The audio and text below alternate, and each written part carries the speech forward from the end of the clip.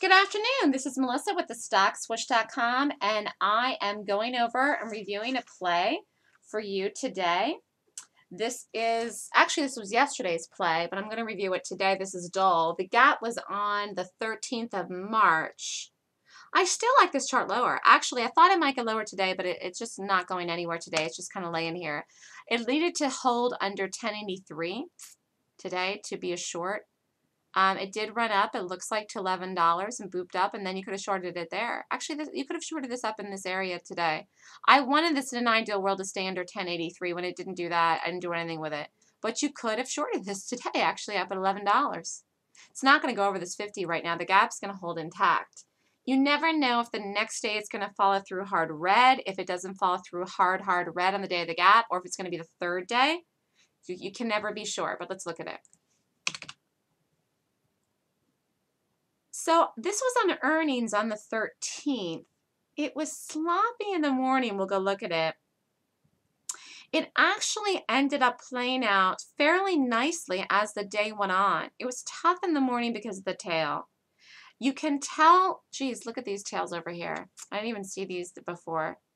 Yeah. This stock is traded heavily by machines. The only thing that can make those kind of tails is machines, not people. I can tell that now when I see something trading. It's incredible. I can tell when something is being traded more by machines than by people. Everything is traded by both for the most part. But the interesting thing is that I can tell when things are being traded more by machines, and this stock is. Way too many gymongous tails. People can't make these tails. Was a nice gap though. In the morning, I said, be careful, it was thin.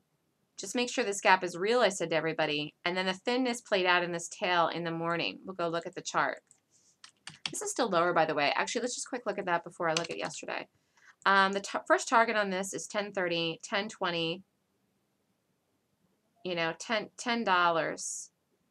I think this comes into 950, though, as a swing trade. I think this really comes into 950 as a nice swing trade down lower, and it's going to follow through.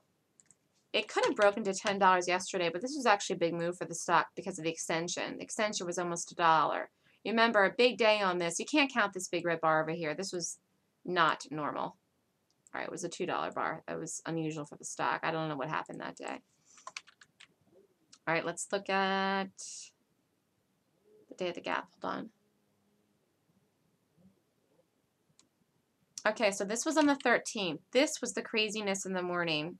Low volume right away. So, you know, if you were in this here, it was not enough volume. It triggered, but then the stop had to be over the high of the day. It would have blown through. You could have retaken it. I saw this, but it just wasn't enough people. I didn't do anything with this here. Rallied up. This is a big rally, but it rallied up right to an area. You could have shorted it right here and taken it down for a nice hard move. Really look at that. Actually, that is really the risk to reward on that was much better than I thought. Now that I look at it, much better than I thought. Where did that rally up to? Let me just see. 1120. Low is 1117 and a half. High is 1120. There it is. Here. Oh, there it is. The open of this bar is 1117 right there. Machines trade using numbers, not the candlesticks. So the bottom line is all these numbers in here are very significant when a stock is being traded by machines. And I realize more and more that we have to trade with numbers no matter what, more than anything. And you've got to use the daily chart. So it ran up hard first and was an immediate short into the number, into that previous bar. You take it here down, you got to be out for a drop. You got to be out of this whole thing into this drop, into this reversal time. 9:45, it ran 2 minutes into it. It had a very nice play that set up on the 15-minute in the late morning and again in the afternoon. And look how perfect this one was in the afternoon. Let's look at the morning one first. There's already a drop down here. So if you take this play, run 10:45, 11 o'clock reversal time, you have to figure low of the day is your first target. Okay, so you'd be in that. You can chunk away a play like this. This is late for me to get into play, but it was a nice entry here under 80. It ran down in here. You had 25 cents you could have made on it. Well, if you got it in the 15, actually, You only made 15 cents. We'll look at the one to see where the better entry was, but target was originally the low of the day. You know, the original target was the low of the day, but you would have had to suffer through this tail up here, which went through your price because the entry was 80 and the 15. But it didn't do anything wrong. You could have put your stopping tail right over this and taken it down in here, added on this trade, put the stop over 83 and taken it down. It did break the low of the day, but did a double bottom right at 1050. Boom, boom, you're out. Double bottom out, double bottom out, boom, doom, out.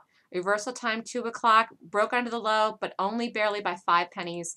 And this is what it did. It went to the target. The first target was the tail of this bottoming tail here with the green head on the 28th, 1050.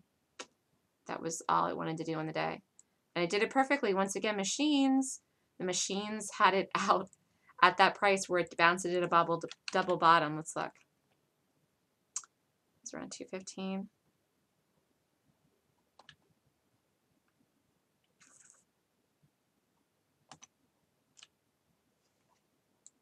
Well, the double bottom was in the 15-minute. You would have had to read this carefully on the 15 at double bottom, not on the 1. But you should be at 1 penny over the previous bottom's low and into a first target on a rally and a reversal time if you're in that trade since the 11 o'clock or the 12:30 time frame. You're up nice profit with the risk to reward entry. You've got to take something off. More and more and more as time goes on and I trade, I realize being specific with entries and numbers and setups and time of day and everything else in the gap and strategically playing things with numbers is the way to trade with moves. You take a trade, you book the money, you're out. You take a good trade, you book the money, you're out. Staying in one thing to squeeze every penny or to get to target on one move and never booking the money, you know, all of that stuff is nonsense. It just doesn't work on a consistent basis because sometimes things don't go to the target. The target on this was $10. And if you stayed in this through a bounce, you got hurt in the afternoon, bounced out through your price. And you could have even got hurt anytime something bounces, even if you're trailing it, because the bottom line is, if you're going by R's, you would have had to squeeze everything out of this down here at the bottom if you took this late play here. Now, I don't know if you were in this up here, but your risk to reward here, you would have needed all of that down into the 1050. Otherwise, you would have made a 1-to-1. If you got taken out of here at 60 and you got in at 71, you only made 10 cents on a 10 cents risk. Do you see what I'm saying? So the reality is that these setups, when they go and they work for solid moves, you can play them for whatever you can, but don't miss your exits. If you had $10 as a target with this, you didn't get there. What was the clue? Double bottom on the 15-minute, and you should have had this bottoming tail as a target. And when you had this as a target, you had this as a number, you did a double bottom at a reversal time, you take the whole trade off. I really think you just got to take the whole trade off. How much do you want out of this thing? It had everything to give. Are you going to get pushed through this kind of rally into the close? No. It just, you know, this can be ugly. I wanted this to hold here today, but it didn't do it. It did come in, though. Ran up to $11, came in. I just think this is just going to sit here. Wait for this to fall again and break under 1050, and then it's still a short. This was Dole from March 13th. Bearish gap down. Good gap. And this is Melissa with thestockswoosh.com. If you're interested in learning how to trade gaps, please feel free to contact me at melissa@thestockswoosh.com. I'm doing the next Golden Gap class on March 23rd and 24th. Feel free to reach out to me if you're interested in signing up. Thanks, everyone, and have a great day.